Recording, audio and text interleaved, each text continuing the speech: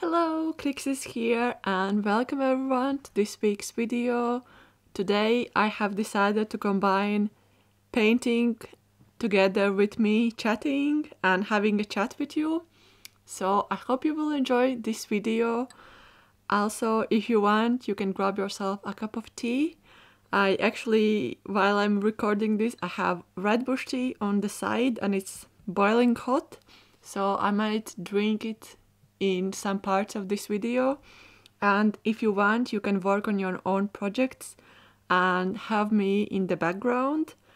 I will chat a little bit about my painting process, and as you can see on the screen, I will share one of the paintings I did recently, and I will also have a chat, and the chat will be mainly about celebrating my 2-year YouTube anniversary and just chatting why I started filming videos, how long it took me to film them, what kind of materials I use, what I learned, and I will also answer some of the questions you have asked to me recently. So I hope this is an exciting video for you. If you do enjoy these kind of videos, please let me know in the comments and also like this video so it can reach more people. I guess let's have a chat first about the painting I'm currently doing and which you can see the process of. I needed to speed it up a little bit because this painting took me 2 days to create, and to be honest with you, in the beginning I didn't like how it looked. So I just kind of wanted to show you all the stages in this painting and that it's not like perfect early from the beginning, and there is a lot of self-doubt in between, but I know that I can do better, so I'm like kind of adding more layers to it and having like a chat with myself, and I am really happy how the final result looks. So yeah, I just wanted to show you the whole kind of process and all the mistakes and all the success I had with it. I think I started enjoying it more when I had like this brownish wall color. And yeah, so this is illustration which I did for my Patreons, and this will be my monthly exclusive print. And starting from 1st of March, if anyone is joining Curious Fox Deer for £15.50, I will send this print in A5 size together with mysterious handmade craft paper sticker to your door. And yeah, I just kind of wanted to promote this one as well, but it's just, if you want to get this print, it's possible if you are my Patreon. Other than that, I will not print it like for my store. It will be just exclusive print. And yeah, I hope you will enjoy seeing all the things I did for this print. And while I'm painting in the background, I just decided to have a chat, and maybe you're not like watching this video full way through, but you are doing your own things, so you can just use this as a kind of mini podcast catch-up. And yeah, I just wanted to chat a little bit and chat specifically about YouTube journey and why I wanted to talk about this YouTube journey. And like this 2-year anniversary is because I want to celebrate some of the things I have achieved. And I'm one of the persons who is like doing a lot of things, and then when you reach one of the goals, for example, like, I don't know, film for like 2 years or be present online, and when you reach that point, you're like, okay, let's move on, let's do the next thing. And I wanted kind of to step back a little bit and slow down and look at all the victories. And why I wanted to talk about this is I want to also encourage you to, especially if you are sometimes like feeling down, please do look at your victories. I feel like taking time to slow down and celebrate them, it's like a way to step back and see all the things in like from the distance rather than just jump straight to the next big thing. And to have like a gratitude for where you are. So why I started filming and posting videos online, I actually wrote down 3 main points which I was thinking about when I started. And one of the things was to go outside of the comfort zone. And I feel everyone should do it once in a while and not like being in the comfort zone all the time. I feel if you're in the comfort zone, you don't grow as much or at all. So whenever you're trying something new, you gain experience. Of course, you can fail. That's inevitable. But I feel even like accepting the failures and trying new things, it's important. So this was like, okay, I'm gonna try it. If it doesn't go as I think it will go, it's fine. I can not do it. If I don't like to do it, I will not do it. The second point is to document my artist journey. And I feel there are like several smaller points in this point. And that is, I really wanted to see what I have done before and have it in like visual memory form, because I don't have a good memory. And sometimes I even don't remember the things I did like, I don't know, 6 years ago or 10 years ago. It's like long time from now. And I wanted to have like a space where I can kind of see the progress and literally see how things have changed since that moment. And I feel like even now, after 2 years of filming videos, I can like see the things that happened, and it's really inspiring for myself to see how things have changed. And I have a lot of vlogs, and I feel vlogs are really important to me because they kind of showcase day-to-day life. And I have like this vlog from London 1.5 years ago, and it was like from my graduation show in London. I also have like documented Bologna Children's Book Fair vlog where I went there alone, and it was like my solo trip. And I feel it's really interesting to see all of those things and where I was like that time and that period ago, and where I am now. And that was one of the things I really wanted to kind of focus on. And also the third point I wrote was to grow my art business and showcase my work online. When I started filming, I also opened my Etsy store. I actually opened my Etsy store 1 month before I started filming, and I realized I don't have like any online presence. I don't use a lot of social media. I think I posted on Instagram once in a while, but it wasn't like I was focusing and promoting my work. I wasn't definitely like artist with business gifts and artist who loves to market myself, and I needed to teach these things to myself throughout the way. And yeah, this was one of the steps. I feel also when I started filming videos, I also wanted to give comfort or value to viewers and also share my thoughts and knowledge and kind of bring you with me to this journey. Maybe want to encourage someone who maybe wants to have online business or online presence, or just see how artists from one country is living to another country. And I feel I'm still thinking about this extra value because I want to have this kind of purpose in this platform. And that's what I'm like still thinking about all the time. Like, what can I give to you and what you can get from these videos. And I feel like I love to be a comfort to someone who maybe also is working alone in their room, or maybe like encourage someone who is also thinking about starting something new and exciting, and maybe that is like something completely out of their comfort zones, which for me was like filming and showing my face in front of camera and being active on social media. And like going freelance for the first time, that was also scary for me, and it is still scary, I feel I still don't have like this comfort place where I can like just create and everything will resolve itself. I feel I still need to work up to live and do this full time.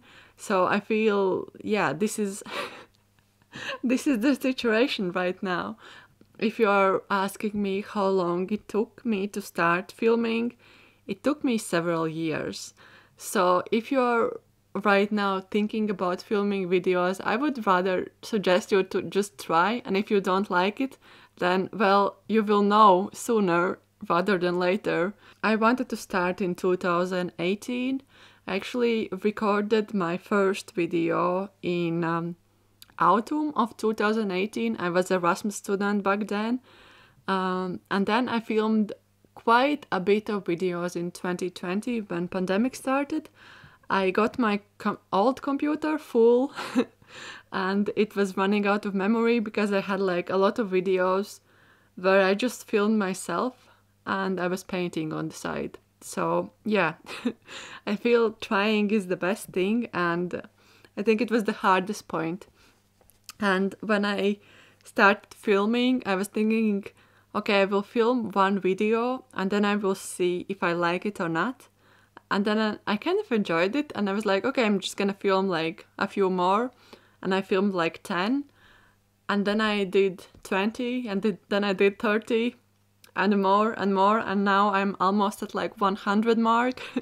So I feel you need to really love to film and to document the journey to do this in the long run, because it takes a lot of time, it takes a lot of energy, especially if I am like recording and filming weekly videos. It's a lot of time. Like from the week, half of the week I would say is just filming videos, planning videos, doing thumbnails, writing descriptions, editing. It takes like half of the week already. So you need to really love to do it, to do it a long time. And I feel it's with everything. And yeah, for me right now, I can't imagine not doing it. It's really exciting because although I am kind of a little bit more in comfort zone now, I feel everything is like changing all the time, and I feel still uncomfortable, and I'm stepping outside of the comfort zone inside this filming part. Like I'm kind of exploring new things, and it's like infinite possibilities, and learning a lot of things about myself as well, and how I work and my schedule as well. I wanted to also quickly chat about equipment, but I don't have like a lot of photos of the equipment, so I will link everything I use filming wise in the description. If you are curious, you can see it there. I'm not sure if it will be affiliate links, because I don't want to add so many affiliate links into my description. I only want to add few. So I have like Jackson's Art affiliate link. I have Printworks, which is the website I use for printing my prints. And I also have Epidemic Sound, which is the music program I'm using for music in my videos. And yeah, so the equipment will be just in the description, but without affiliate links. And I think I changed only one camera throughout these 2 years. I started with Canon EOS 60, I think, and now I'm using Canon M50. I started using the second camera, I think like 2 or 3 months in, and I really enjoy it, so I'm not changing it for now. I also have a microphone, Azden. It's microphone I had like for, I would say, year and a half. I don't buy a lot of gear. I have like one tripod, which is overhead tripod, which is the most useful thing for me. I think it's Manfrotto Magic Arm. It's like the best tripod for me because I can move it and it can be overhead shots and it doesn't bother me. And yeah, I have like one bigger tripod if I want to record some intros and outros. And I have super small Manfrotto tripod as well. And yeah, few SD cards, 3 batteries in total, and that's it. I don't have like a lot of gears. I also have like light. Yes, I have light as well, artificial light, which I can change the temperature of the light. You don't need to have a lot of things to film and edit, and it's great to invest in some bigger things and better quality things rather than to have a lot but not so great. I had before another microphone which was a Rode, I think super small one, which you can clip to yourself, but I didn't enjoy it, so now I have a bigger one and you can just put it on the tripod. I feel it's great to see what works for you if you are filming or considering to film. About video editing, I use the Vinci Resolve. It's a free editing program you can download. I learned everything from YouTube videos and from fan art, and whenever I needed to find something, I was just Googling and usually watching videos because I really like seeing visual information. It's really hard for me to process things just if it's like written or if I don't see how everything works. So I usually watch like videos to see how I change some things. And so far I'm like sometimes color correcting, but it's not like all the time. I'm checking if the video is in good quality. I don't add any corrections color-wise. I also don't add almost any corrections video-wise. I think I learned a few things how to cancel the background noise, but yeah, I think everything I learned video-wise was like just self-taught, and when I started filming, I didn't know how to film, what I like to film, and how to edit. So yeah, that's that. I feel if I needed to describe the overall videos I'm filming, there are several like directions. I can't just film videos and talk about art supplies. I also want to show a little bit of nature or a little bit of surrounding area or the process or the behind the scenes. I also want to share a little bit insights into my life. That's why I feel like my videos are a bit of everything. I do enjoy art supply videos because I was, maybe you know, maybe you don't, I worked in art supply store for 3 years, so that's where I fell in love like with chatting about art supplies, and to have like a job where you just talk about your favorite art supplies or do color swatches for customers, it's exciting. So that was like the beginning why I wanted to show. I wanted to have studio vlogs, and I also wanted to share my excitement for art supplies. But I feel like now I have like a bit of everything. I chat about art supplies, I do some art challenges, I do paint with me videos. I now even like posted one video of music playlist. I know it's kind of random, but I really wanted to share the music playlist up here. Okay, so what are my future plans for this channel? First things first, I want to continue filming. I feel I have found one of the things I want to do in the future, and for a long time I thought the only thing I want to do is be interior designer. Then in the 9th grade I realized no, I don't like interior design. I will do textile. When I did textile, I realized I will not do textile, so I started doing illustration. When I went to another school, I realized no, I don't like fine art, so I'm just gonna do illustration. Then I realized I like children's picture book illustration.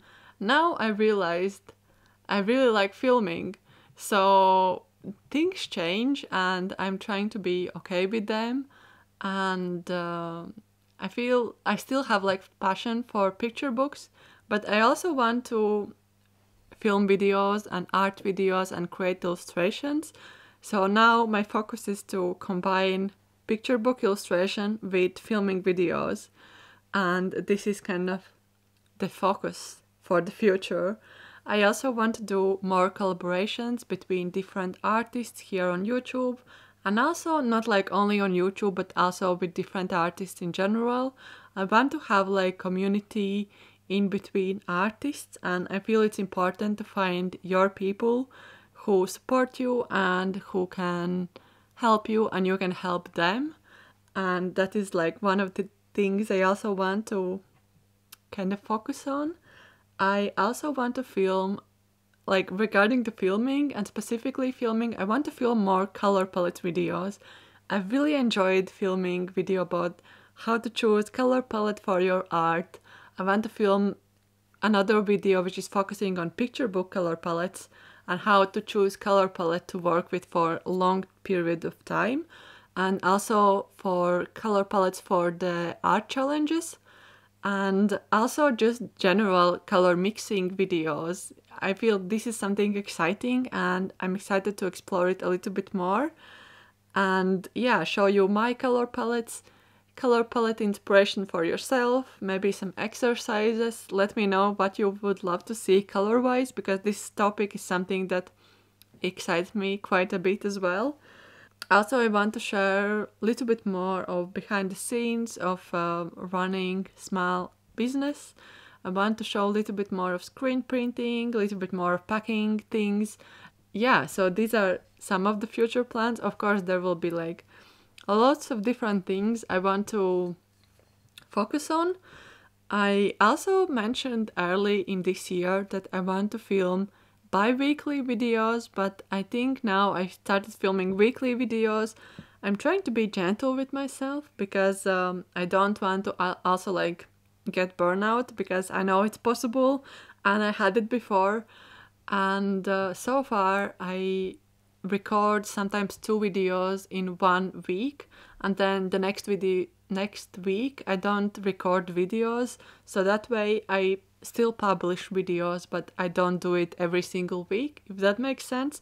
So I'm like trying to make that kind of schedule work.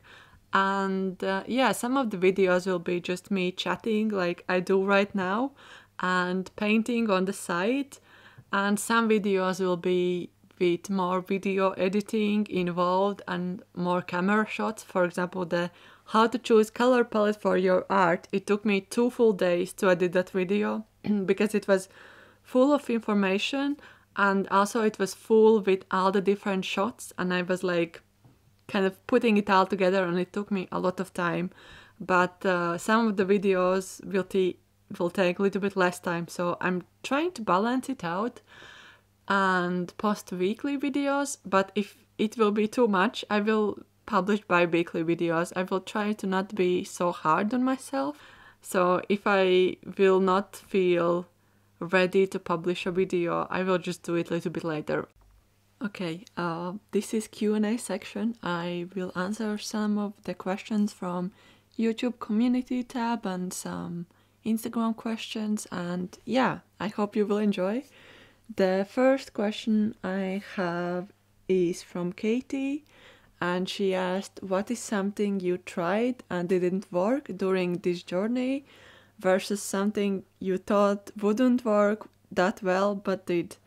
It's quite complicated. I was trying to think what was like something I tried and didn't work, and the first thing that came to my mind was I think first few videos I did write inserts inside the videos, and when I edited I put the inserts in, but I realized it takes too much time for me to do so, and I also realized editing style is different for everyone.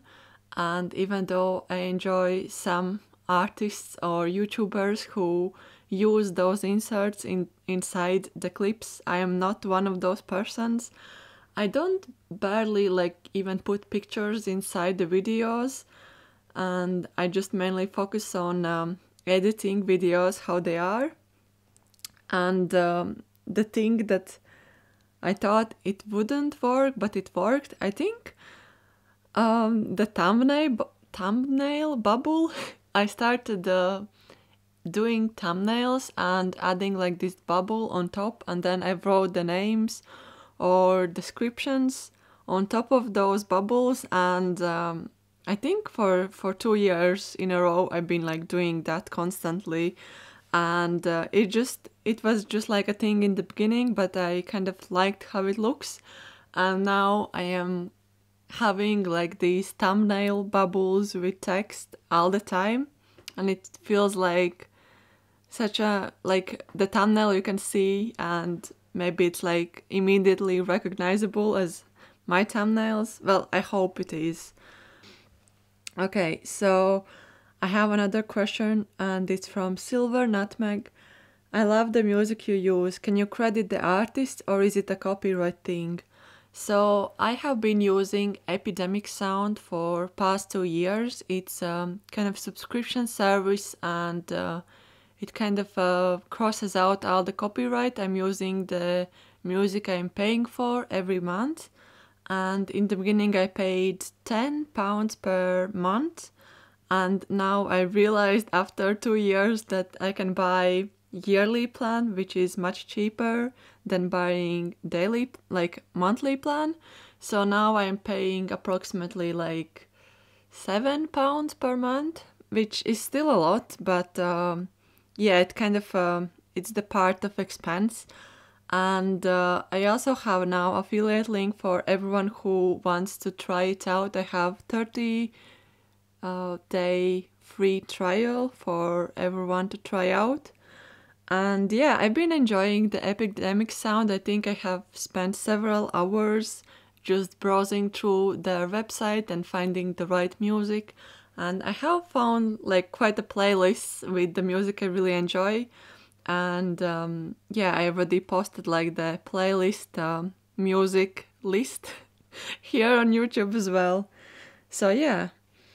And I have another question. It's from Celeste, and she is asking, what was your first step to getting yourself to start making YouTube videos? I feel like the first step is like actually start doing it. I think it took me the longest to just like start doing the things, and I feel it's always the case. When you start to do it, it's much easier, but the first step is the hardest, and I feel just go with it and doing it and trying it out is the best option. Okay, I think I have some questions from Instagram, so I will just quickly check out where are they. Okay, another question from Freckled Page, and it's the story of why foxes are your favorite. This is a tricky question because I don't have like one simple answer. I remember when I did my second ever picture book story in 2018. I had a story about fox in rain boots, and I really enjoyed just how the foxes look and also the fox color. And I felt it kind of, when you draw nature and have like these green brown tones, when you add fox color, like this orangey rusty color, it just brings all the attention to that particular scene. And I really liked how it looks visually, color wise and also shape wise. And yeah, starting from like 2018, I have been drawing foxes here and there, a little bit here, a little bit there. I also have like tea towels coming up on my store update on 10th of March, and they will be fox tea towels. So yeah, I do enjoy drawing the shape of the fox, and I feel it's kind of part of one of my favorite topics to draw. I really like drawing characters. I love drawing moth girls, and I also do love drawing birds and foxes. So this is just like kind of part of my interests, if that makes sense. Okay, I think these are all the questions, and before I will finish this video, I also want to quickly mention that because I did this illustration, which you can see I'm doing for my Patreons, I actually got inspiration and I created a new drawing challenge which will start super soon on the 1st of March, and it's Windowsill Story Art Challenge, and if you want you can participate as well. I will put the prompt list on this video, but you can also see the prompt list on my YouTube community tab and also on my Instagram. You can participate as well. You don't need to have social media to do so. You can do it in your own time. And yeah, I feel one of the things that really brings me joy is to have a community and participate in challenges together. When I did Calmtober, I really enjoyed community aspect of this challenge making, and I really enjoyed not only creating all of those artworks but also seeing all the response and all the entries and so much creativity. Yeah, I feel this is like really important to me, and I feel I want to create more art challenges for myself and for others. I feel art challenges are a great way to go outside of the comfort zone and also like do something, especially if you feel like you are stuck in one place or you have creative block. You joining like art challenges helps you to kind of get out of these things and yeah, find new perspective, find new themes you enjoy. So windowsill stories starting on the 1st of March. If you want to join my Patreon, I will link it down below as well. With that being said, thank you so much to all of my lovely Patreons who are supporting me. Your support means a lot to me, and I can do what I do and film videos and create art, and yeah, it just brings me a lot of joy. And if you like this video, give a thumbs up. Write in the comments down below, what should you write? Write your favorite color of all times, and I'm just really curious, so yeah. And I will know that you stayed till the end. Okay, bye everyone. See you super soon. Bye!